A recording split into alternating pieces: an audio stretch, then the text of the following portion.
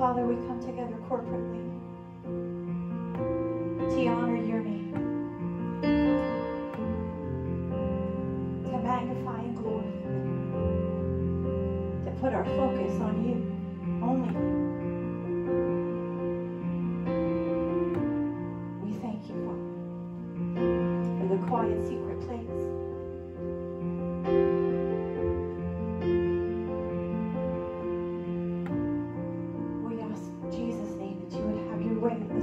Every heart. Have your way, Lord, have your way.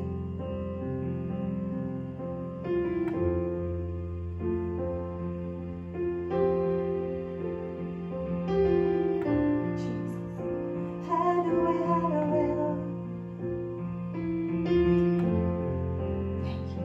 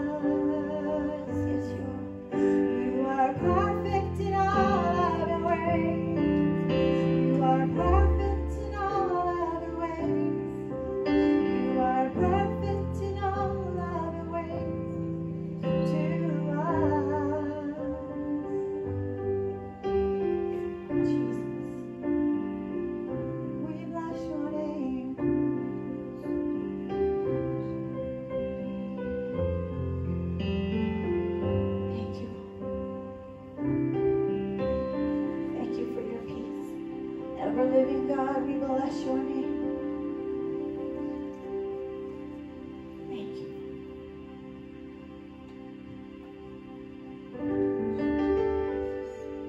Jesus, we magnify you.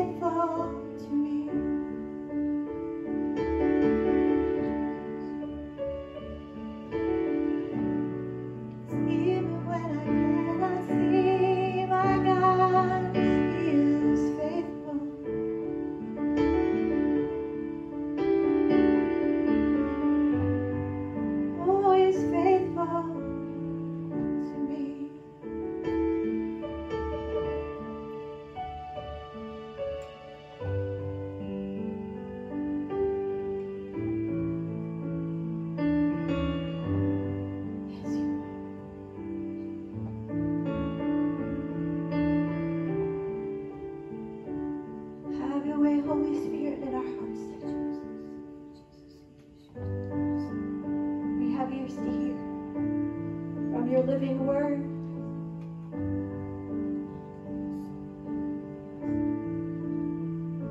Thank you. Bless your name. You may be seated.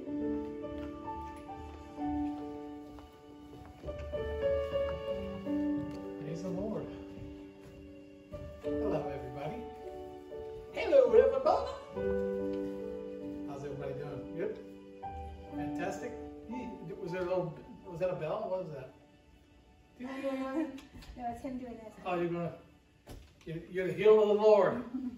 Say this after me. I am the healed of the Lord.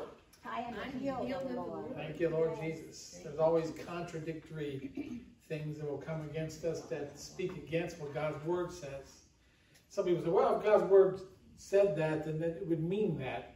And so it's just automatic. I've had people say, well, obviously, by His stripes you were healed does not mean physical healing, because if it were, then everybody would be healed. And well, the Bible tells us He's not willing that any man should perish, but everyone comes to the knowledge of the truth and be saved. Yeah. So, I mean, there still has to be an application of faith and receiving His blessings. Amen. And so we need to continue to do that. Even when I'm experiencing issues in my different parts of my body, don't worry, it's nothing in the other area. Mm-hmm. But they scream at me, try to tell me one thing, and God's Word says another. Amen. So I receive wholeness and soundness of body in my body. Amen. Only one works within me. I'm the temple of God. Yes.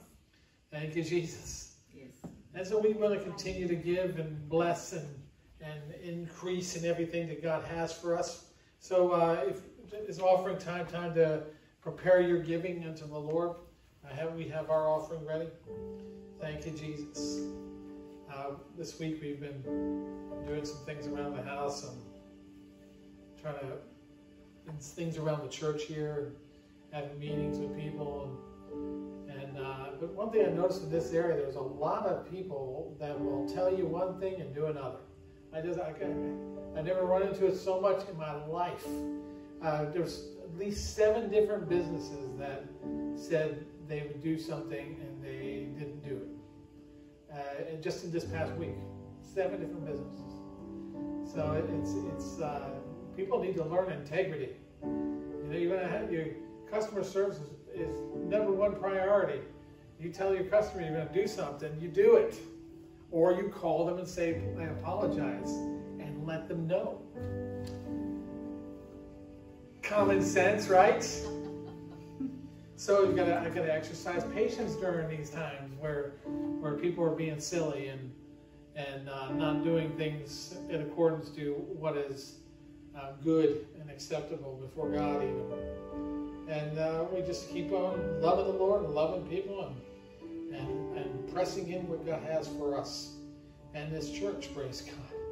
And one of the ways I do pressing is in my giving. Thank you, Jesus.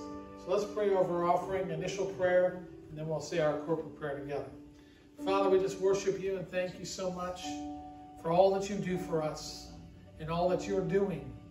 We submit to you completely, spirit, soul, and body. And we thank you for the fullness of your will being done in every area of our lives and in our finances. And so, Lord, we sow with joy.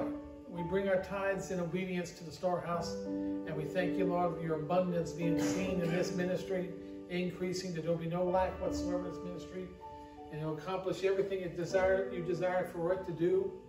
You planted this ministry, and it shall grow and increase and flourish in the center of your best.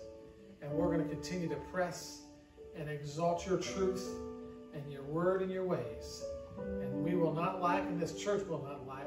We declare it so in Jesus' name. Let's say this prayer. This is my seed. I sow it into the kingdom of God in faith. I invest my seed securely where neither moth nor rust destroys and where thieves do not break in and steal. I thank you that I'm blessed in the city and blessed in the field. And as your word directs, I give with a cheerful heart from the first fruits of my income.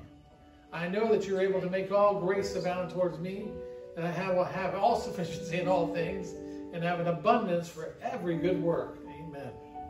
Thank you, Jesus.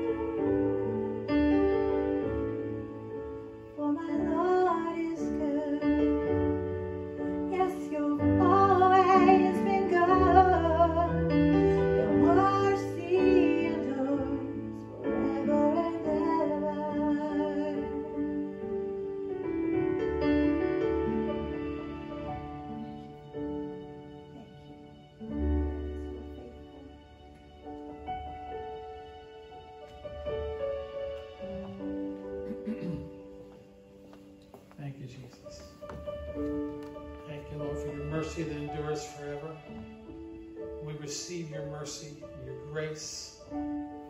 You said we can come boldly before your throne in time of need and find mercy and grace to help. And so, Lord, we just come to your throne boldly. We thank you for the grace to strengthen us, the grace to bless us, the grace to heal. We just receive, Lord, all your will done as it is in heaven, in our spirit, soul, and body. We ask for your guidance and your strength, your anointing that destroys yokes and removes burdens. We submit to you completely.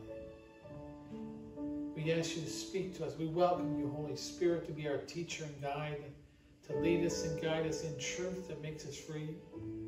We ask you to open the eyes of our understanding so we may see things clearly and not be motivated by what people have said and circumstances, but be moved by you.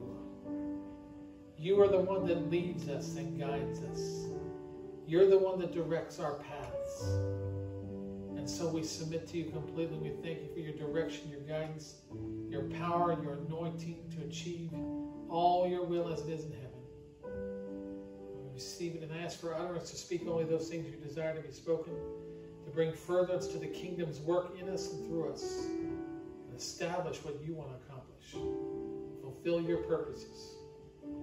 Say this prayer after me. Father, I'm submitted to you completely. Spirit, soul, and body. Have your way in me. I ask you to open my eyes so I may see what I need to see. May I have ears to hear exactly what you are saying. And a voice of a stranger I will not follow, but I will grow in sensitivity to your leading, to fulfill your will as it is in heaven in my life. In Jesus' name. Amen. Praise the Lord. Thank you, Jesus. I'm going to go to a scripture I was quoting to my wife, I think yesterday. Romans chapter 3. So I looked over that scripture this morning, and I just felt an anointing on it, so I'm going to go there. And then we'll look at another scripture that I felt something on as well. Romans chapter 3. This is not going to be on the screen because I was going a different direction. Romans chapter 3, verse 3. Actually, let's start in verse 1. We'll go to 3. What advantage then hath the Jew? Or what profit is there of circumcision? Now, we'll have to see what he's talking about, and so we have to go back to chapter 2 to see what he's referring to here. And we see it, we have to probably go back a little further. Verse 25 says, for circumcision verily profiteth if you are keeping the law. But if you're a breaker of the law, your circumcision is made uncircumcision. So circumcision is a sign of a covenant that you're making with God. And it's always according to a law. There's a law that is established first, and the circumcision is the submission to that law. And so the act of the circumcision was showing that I'm sealed, that I'm part of a covenant with God. And so then he goes on to say, therefore, if the uncircumcision keep the righteousness of the what? Law, shall not his uncircumcision be counted for circumcision? So he's talking about this, that he's saying those that were born uncircumcised, don't have, and have not submitted themselves to a covenant, yet they are doing things that are of that law, of the law that is set in motion. He's saying their actions are showing that they have somewhat of a circumcised life, that they're checking themselves in what seems to be moral. Verse 27 says, and shall not uncircumcision, which is by nature, means uncircumcision, they were born that way, if it fulfill the law, judge you, who by the letter and circumcision does transgress the law. So he's saying, though you by the letter submitted yourself to a ritual of circumcision. Some people do that with church. They go to church, but yet the rest of their life is not walking according to something that they are submitting themselves, seem to be submitting themselves to. They're circumcised, they go to the temple, but yet their actions are contrary to the law behind it. And when we say law, immediately there's generally a religious connotation to that, thoughts of the Ten Commandments, so to speak. And we understand that, but see, there's also laws, the law of gravity too. It's something, it's a working that is a certain way. Like God's river from the throne of God flows one direction and one way only, and certain things are not of that river. Certain things are not of that what he set in motion. And he's saying if someone who's not even yielded to those rituals that say he's a covenant person of that law, and yet his actions are showing that he is that seems to be the same, that lines up with that law, then he said, isn't that more circumcised than your actions? And see, there's so many believers that are living worse than the world. There's people in the world that seem to be more righteous life and actions than most believers. And what's up with that? Why? Because they're not cooperating with what is set in motion, that law that is set in motion. Now, I don't know why I was going this way, but let's continue and see what happens.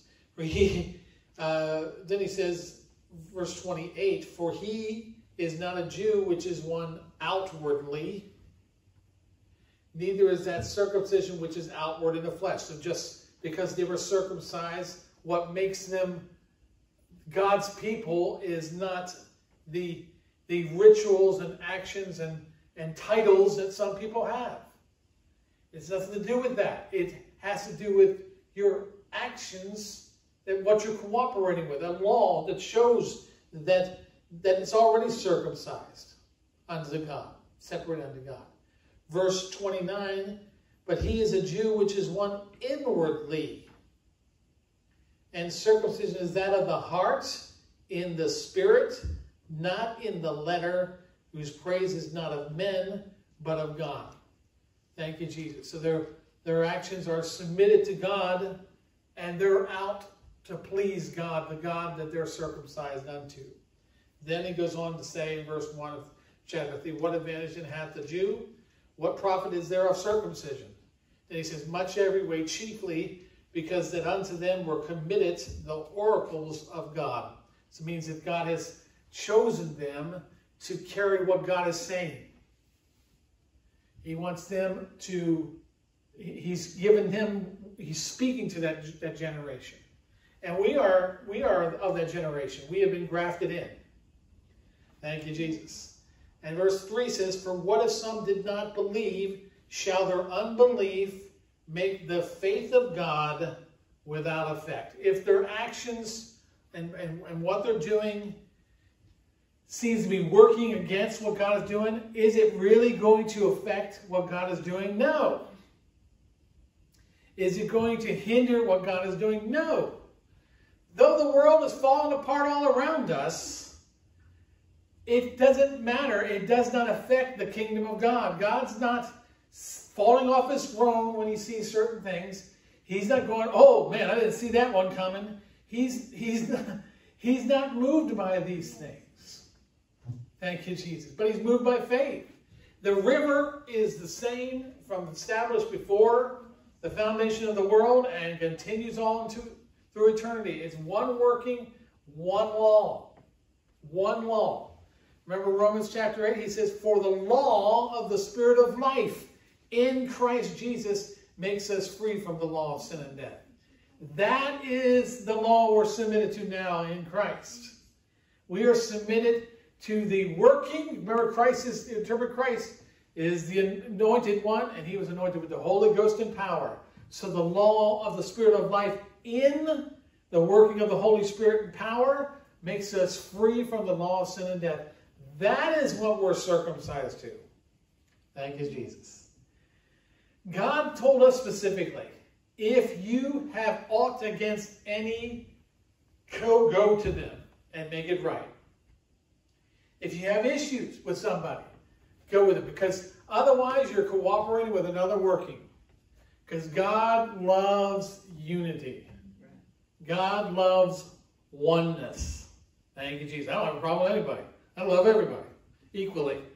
I keep that on check. Thank you, Jesus. I do.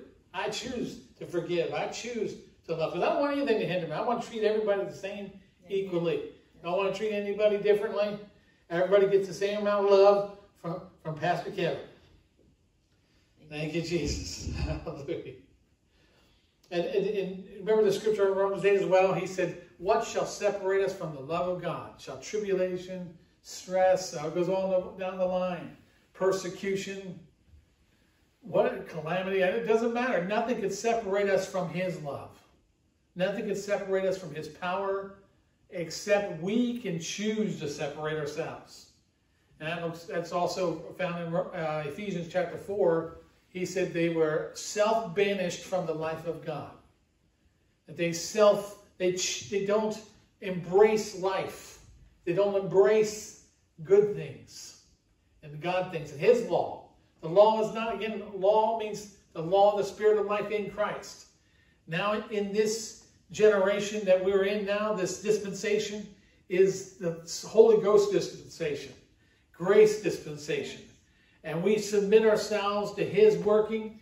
We submit ourselves to his anointing. Thank you, Jesus. Now we're where we were last week.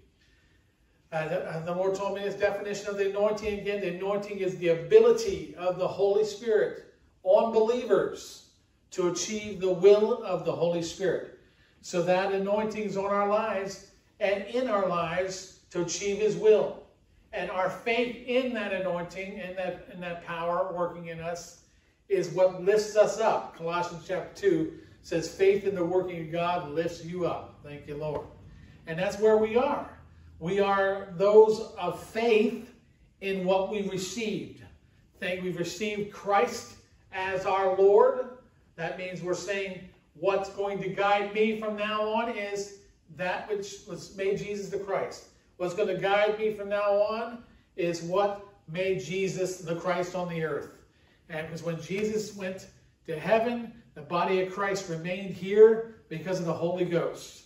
And as many as are led by the Spirit of God, they're the sons of God. And all creation is groaning in travail for the manifestation of those being led by the Spirit of God. And we are those that are led by the Spirit of God. And that's what Jesus said. Jesus said that it was his nourishment to be led by the Spirit, what he received. John 4:34 on the screen real quick. It says, Jesus saith unto them, my meat is to do the will of him that sent me and to finish his work. Or what gives me nourishment, what I partake of, what strengthens me is doing his will. And what blesses me is cooperating with what is set in motion on the inside of me. When we cooperate with the working, we're receiving spiritual strength. We're receiving spiritual nourishment at that time. Contained in God's working is his will and his plans, his desires and pleasures. Thank you, Lord. The anointing to achieve his will is inside you. This is why we say cooperate with the working. And Jesus knew that. Jesus knew he wasn't going to cooperate with any other will. Because when we talk about the will of God, how does plants and flowers, all that grow? Because they yield to a will of God that was set in motion on the inside of them, on the inside of those plants. The same way as what's inside of us, that's the kingdom of God working inside of us. We, by faith, cooperate with the working that works within inside of us mightily, and it achieves his will as it is in heaven. Not our own will, but his will. And that's what Jesus said in John 6:38, for I came down from heaven not to do my own will, but the will of him that sent me. Thank you, Lord. So that means that will of him that sent me was working on the inside of him. Problem is, religion separates this, the will of God. What's the will of God? And we think of specifics. Go to such and such town, and you'll meet a horse salesman there, and you'll tell him this and that and that. That's things to come that God will talk to us about, but the initial will is found in the beginning part of what he's saying, and that's where Jesus said, when it's expedient to you that I go away, if I do not go away, the Comforter cannot come to you, the Holy Ghost. And when he comes, he will lead you in truth. He will lead you in truth. There's the will of God. He will not speak of himself. That which he hears, he'll speak, and then he'll show you things to come. All right, specifics to come. In actuality, when he shows you things to come, he's showing you ahead of time what you will cooperate with, the will of God that you'll cooperate with at that time when he gets there. Oh my goodness.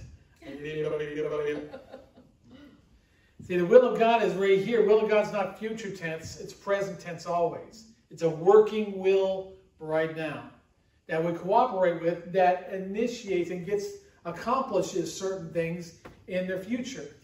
That's why Jesus said, take no thought for your life. He said about the future, about tomorrow. Take no thought for tomorrow, or don't worry about tomorrow. Sufficient of the day is the evil thereof. Means that you need to pay attention to right now, because it's going to change your tomorrow. Thank you, Jesus. And that's what fear is. Fear is concerned about what's going to happen. It's always future tense. It's always future tense. Certain things may come in your presence that may crop up fear, but its fear is, what's the unknown? There's something to cooperate with right now in the midst of what's trying to produce fear in your life. That's the will of God. It's a working will of God right there. Thank you, Jesus. God established his will before, past tense, but to accomplish something right now. And so there's a working will right now that we can cooperate every second of every day. Right now. Thank you, Jesus. Jesus said, I came to finish God's works. Well, God is wanting to work.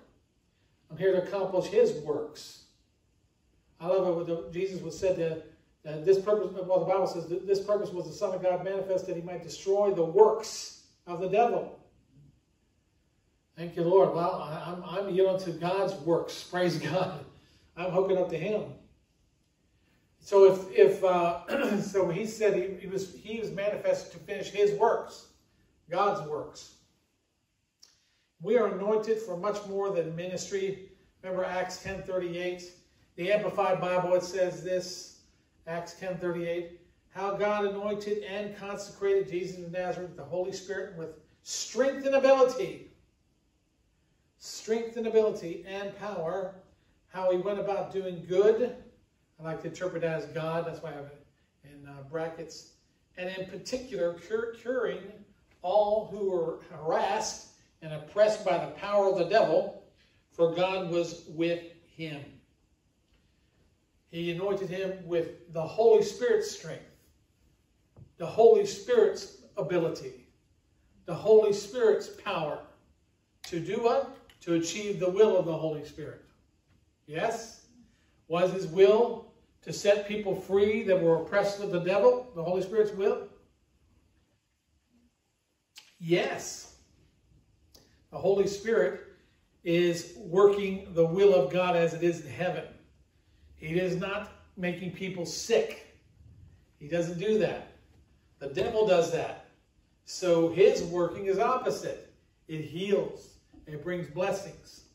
My Bible says that every good thing, every perfect thing comes from above. Amen.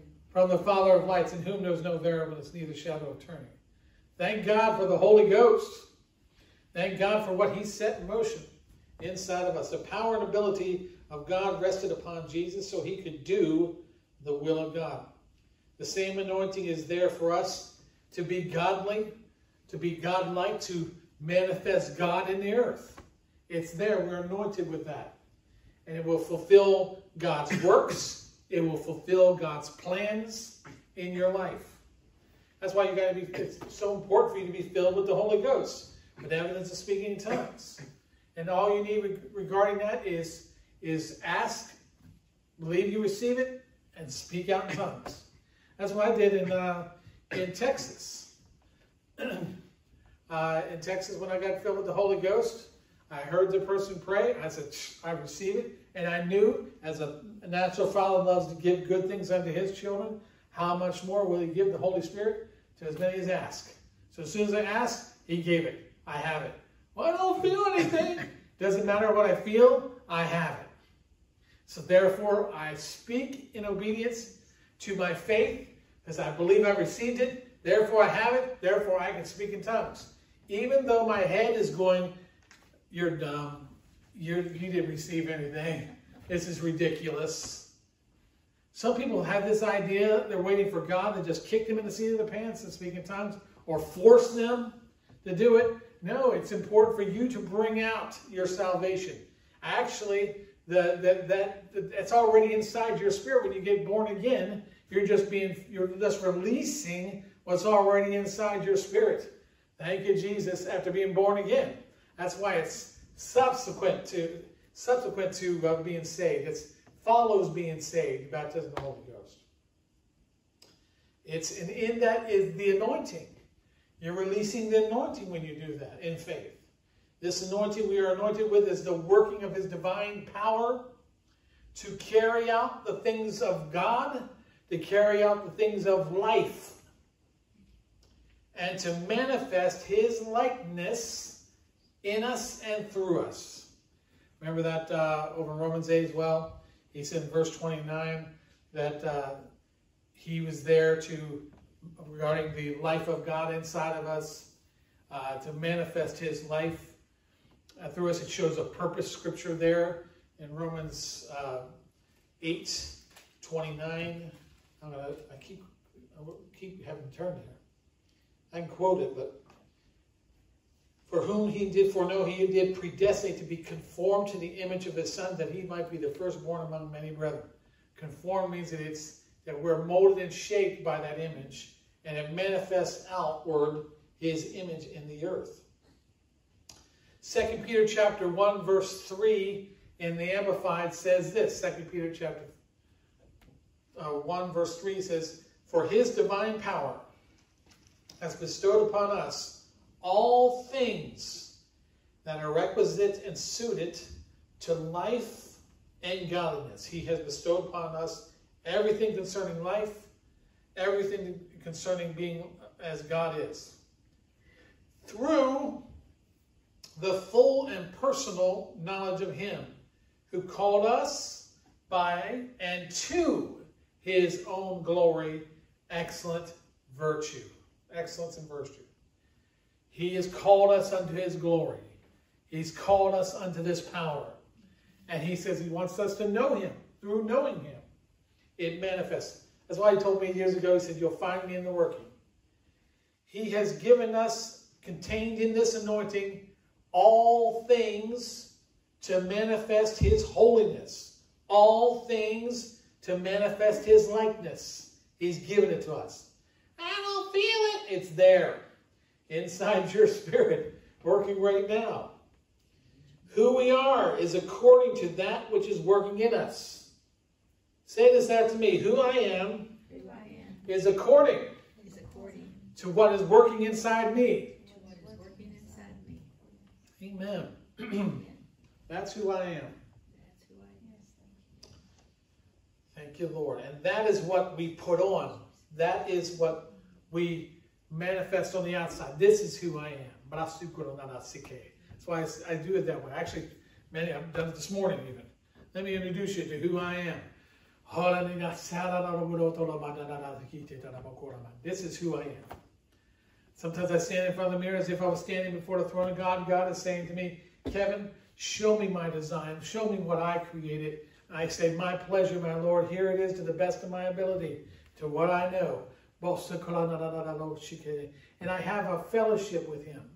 That's knowing God. Remember in the Bible where it says, so-and-so knew so-and-so? Means they had intimacy, right?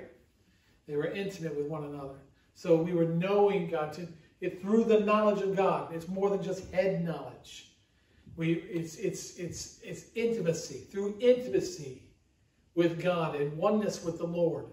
He said it manifests his glory through us. He unveils himself to us all the more. Thank you, Jesus. He says, how great are the things that he has prepared for those who love him. That's why it's the first commandment is to love the Lord your God with all your heart, soul, and strength, and then to love your neighbor as yourself. Thank you, Jesus. Ephesians chapter 4, verse 22 in the Amplified Bible says, strip yourself. Okay. Hold on. Off-white, we'll tell you. Just keep things on. Strip yourself of your former nature. Okay. Thanks for clarifying. Strip yourself of your former nature. Put off and discard your old unrenewed self. Any other kind of working. Well, that lines up with what he said in Philippians chapter 3. He said, this one thing I do, I forget those things which are behind. Any other way to live, that's behind me. I strip myself of my former nature, I put it off, which characterizes your previous manner of life, and becomes corrupt through lust and desires and that spring from delusion. I love the Amplified Bible. Well, it goes and amplifies what the original is saying. But here, go back, Kelly. Here he's saying to us that he wants us to put off those things that are trying to lead us into corruption, lead us through lusts and desires. Those things that are there to try to guide us. He said, strip yourself of those things. Don't let them be your guide and don't let those be what leads you. Now he tells us how to strip it off. In the next verse he goes on to say, and be constantly renewed in the spirit of your mind, having a fresh mental and spiritual attitude. So he's saying that let your attitude be changed into that which is of the Holy Ghost. Well, in reality, the original is talking about let your mind be controlled by what your spirit is. How do I know that? Because the word renewed means restored. If you're going to restore something, you're going to take it back to what it was originally made for, right? And so your mind, will, and emotions, your soul, was originally made by God for God. Yes? To be led by God, to be led by the Holy Ghost. So if the verse before talked about, go back to the verse before, Kelly. The latter part there says, he told us to strip ourselves of that former nature, which is trying to lead us in lust and desires. Right? In verse 23, he said, be restored in your mind. Be restored spiritually in your mind. So that tells you those lusts and desires are in the mind, aren't they? They're trying to lead and control your mind. How do I strip myself of those things? By yielding my mind, will, and emotions to another working that's leading me in righteousness. Leading me in his power, leading me into accomplishing his will in my life. Just the same as Jesus said, what gives me nourishment is to do the will of him that sent me. Amen. Thank you, Jesus. Then he doesn't leave us there. He goes to verse 24, and put on the new nature. So the other one was the old nature, trying to lead and guide in lust and desires, to fulfill the desires of the flesh and of the mind. They were by nature children of wrath, according to Ephesians 2. But here he says, put on the new nature. Thank you, Lord. There's your answer. So he's saying, put on, let's be seen, manifest on the outside, that you're being led by another nature. That's what it means to put on. I put on clothes today. The shirt you see today is something I put on to lead me, not to lead me, to show on the outside that I have something on. What manifests on the outside is what we're being led by on the inside. Thank you, Jesus. So Jesus said that, don't be concerned about tomorrow. He says, pay attention to what's going on right now. Why? It's what's going to change tomorrow. What I'm being led by today is going to show something that manifest on the outside tomorrow. Put on the new nature, the regenerate self. Not degenerate, regenerate self. Created in God's image, God-like, in true righteousness and holiness. Notice that. True righteousness and holiness. So he's saying, and true holiness. True means righteousness that's of God and holiness that's of God. Remember, we are the righteousness of God in Christ. So in Christ, again, is what Jesus was anointed with, emphasizing what Jesus was anointed with, Holy Ghost and power. So in the operation of the Holy Spirit and power, manifest God's righteousness.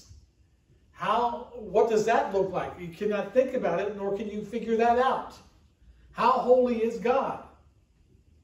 The only answer is the utmost of holy. What does that mean? I don't know, but it's holy. How righteous is God? Complete righteousness. So when he says true righteousness, true holiness, it's God's righteousness, God's holiness, and that doesn't come by figuring it out because nobody on earth knows what that is. That's why he said, put on that which is true holiness. Put on, that it be seen on the outside, God's righteousness, God's holiness. Because those that he said that, put on the new nature, was created in God's image. So that's why it's true righteousness, true holiness, because it's God's image, his likeness. And nobody knows what that is. But yet, it seems like a lot of religious people, that's the supreme thing you need to focus on. You being righteous. You trying to do this. You be holy. And God's not wanting us to be holy as what we figure out what holiness is. No, he said, be holy as God is holy. So just as holy as God is. How can you be as holy as God is? You can't. On your own abilities. You have to have it and let it be. Oh my goodness. You let it be the holiness of God on the inside of you. Problem is a lot of people are just letting it be everything else but that. Well, I'm just, anytime you react to people's actions towards you, you are judging them. You can't respond to somebody's actions towards you without judging them first, worthy of your response. You understand what I'm talking about? Same way with our own personal life with God. Are we going to cooperate with what we feel someone deserves, or are we going to cooperate with the anointing and the holiness and the love of God and the peace of God and the unity of the Spirit? I want to cooperate with his working. The same anointing that worked in Jesus, that made him the Christ, is working in you right now. And it's there to guide you in all the affairs of this life. This is what God called us to. He wants us to answer that call and let that working direct our paths. 1 John chapter 2, verse 20 in the Amplified Bible, it says, but you have been anointed. You have been anointed. Remember, the anointing is the ability of the Holy Spirit upon a believer to achieve the will of the Holy Spirit. You have been anointed. You hold a sacred appointment. Notice that. Sacred appointment. It's a call, isn't it?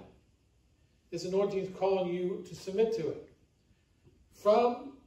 You have been given an unction, that's the anointing, from the Holy One, and you all know the truth, or you know all things. Remember what he told us? Jesus said that when the Spirit of truth comes, he will guide us into all truth. He will not speak of himself. That which he hears, he'll speak, and he'll show you things to come. The reason why he says, no, you'll know all things. Do you really know all things? No, but the anointing does. That sacred appointment does. That's why he's called us. It's manifested through the knowledge of him. I believe we can look at it two ways. The more I know him, the more his glory is able to manifest in my life. But then if you look at on this way, through his knowledge, what he knows, it manifests his glory. I feel there's more power leading to that definition than the other. Because the other one's more work, seems to be. Well, the more I press in and try to know him, the more I'm going to be filled with his glory and his power. But the more I yield to what he knows, the more I yield to the Holy Spirit and that sacred appointment that knows all things, it manifests his glory and virtue in my life. Thank you, Jesus. I want to lean on that understanding better. And remember what he says, trust in the Lord with all your heart, lean not to your own understanding. In all your ways acknowledge him, and he will direct your paths. Thank you, Lord. Leaning to the knowledge of him, leading to what he has designed us to be. Thank you, Jesus. Hallelujah. Nisa, come forward at this time. Praise the Lord. The more we surrender to the working of his anointing, the more we surrender to that sacred appointment, the more he's able to teach us his ways, the more he's able to show us things to come. Again, the Lord said to me years ago, that's where you're going to find me. That's where you're going to know me, is in that working. And when he said that to me, I was looking at Colossians chapter 2, I think. No, it's chapter 1. He said, I pray that you be filled with the knowledge of his will, with all wisdom and spiritual understanding, that you might walk worthy of the Lord unto all pleasing, being fruitful in every good work, and increasing in the knowledge of God. Notice that. I pray that you be filled with the knowledge of his will. That word filled is the same word that we use in someone's intoxicated. So-and-so was filled with drink, there's been said. That means that their faculties are being hindered by drink. So we could say it this way, I pray that you be filled so much so that it affects the way you speak, the way you move, the way you live your life. Thank you so much. With wisdom, the wisdom of God and spiritual understanding. So by that leading, you'll walk worthy unto the Lord, unto all pleasing, being fruitful in every good work, and increasing in the knowledge of God. That's why the Lord told me, he says, you'll find me or know me in the working. He was referring to that. Thank you, Jesus. And that's what we want, Lord. We want to know you. We don't want to be controlled by our feelings and fears, what may be happening in front of us. You said, but our light afflictions, but for a moment, works for us a far exceeding weight of glory, while we look not at the things which are seen, but the things which are not seen. For the things which are seen are temporary, but the things which are not seen are eternal.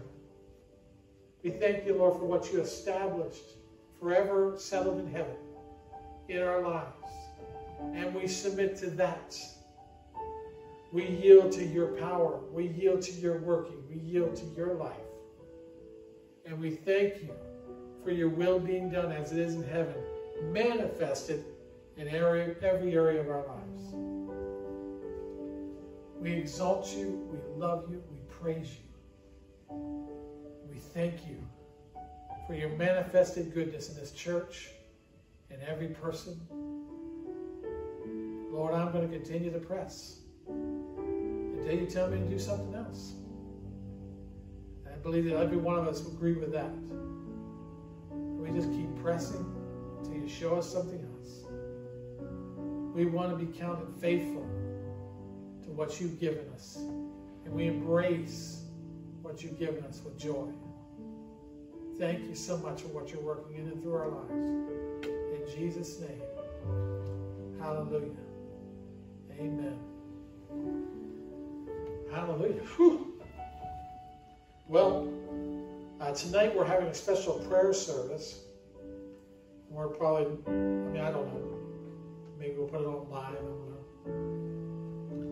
I don't know. If you're able to come, we'd love to see you here. It's at 6 p.m., 1 hour, unless the glory of God takes us further. It'll be 1 hour of time. And on this Wednesday, our Bible studies are held in the same format that we have right here. It's not going to be in circles. It's going to be spread out, whatever you want.